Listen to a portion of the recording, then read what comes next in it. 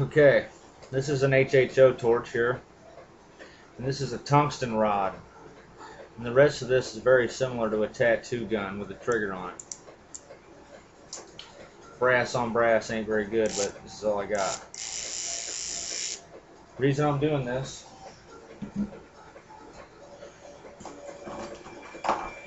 is because I finally got my torch to burn a hole through CO2s, but the problem is this hole started over here and it follows the torch. As the torch leaves the melted area, the hole that it's blasted through seals back up with molten metal. So I'm trying to build a precision cutting apparatus that jabs into the metal, smacks it out of the way. I'm going to see what kind of cuts we can get out of this thing.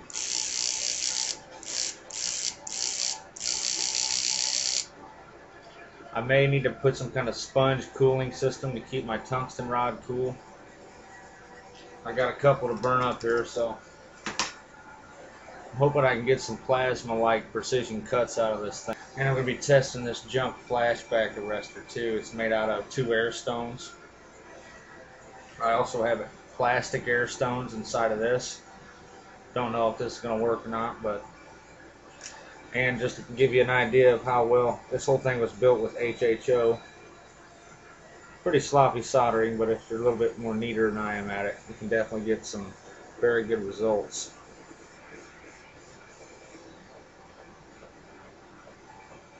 So we'll see how this goes.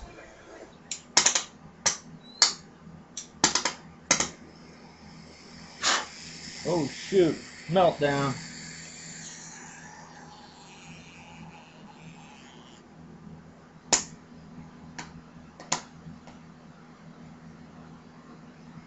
Uh-oh.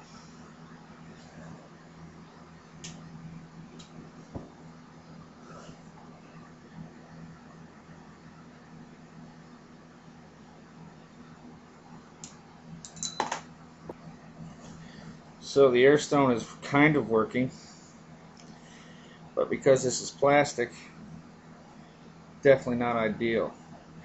In a video I seen a guy using a metal fitting setup, but I can still see the same thing happening with a high flow.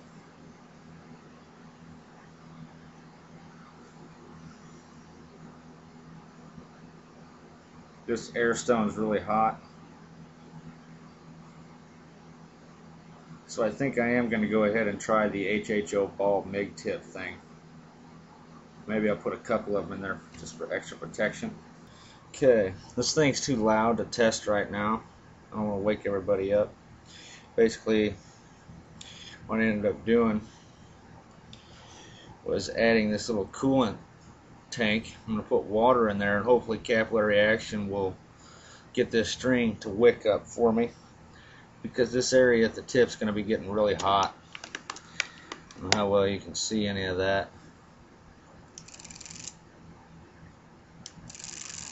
And I'm hoping that that'll wet this tungsten rod and keep it cool. I can't test this till the morning.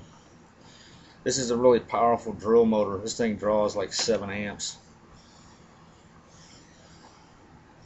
But I will fire the fire. There's no bronze wool in this. That thing is perfect blue flame.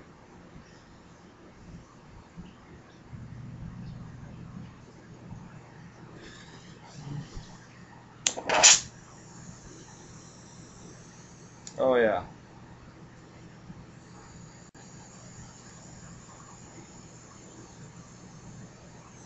A little warm. I think she'll cut though.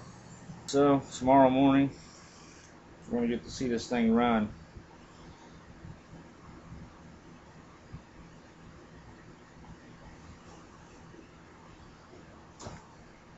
Test this tomorrow too.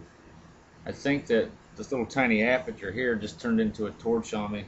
This should work with the piece of copper on the end here. If so, this only cost me $1.50, so